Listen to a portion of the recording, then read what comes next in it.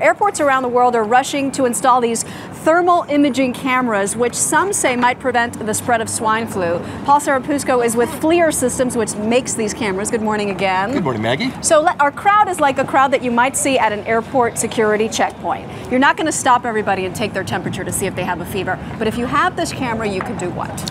Absolutely. What we can do is we can look at a population of people coming through, perhaps through a customs or immigration line. So as people walk through, what the camera can do is look at the thermal patterns of their faces.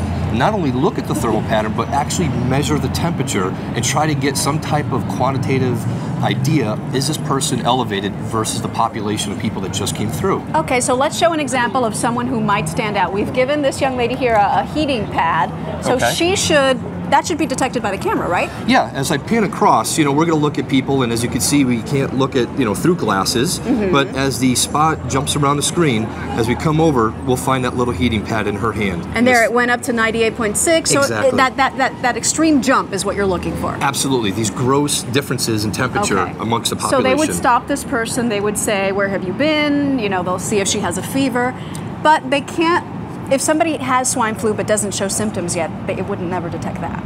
Absolutely. I mean, we're looking for these temperature differentials amongst a whole crowd of people. Right. So we can do further investigation.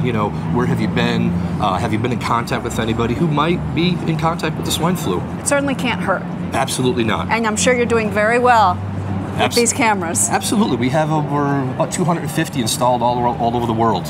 Here in the U.S. too? Not quite in the U.S. There's some larger companies here in the U.S. that are using them in their own manufacturing plants, but from an airport perspective, Bangkok, Taiwan, Hong Kong, those types of areas. Paul Serapusco, thank you very much for the demo. You're welcome.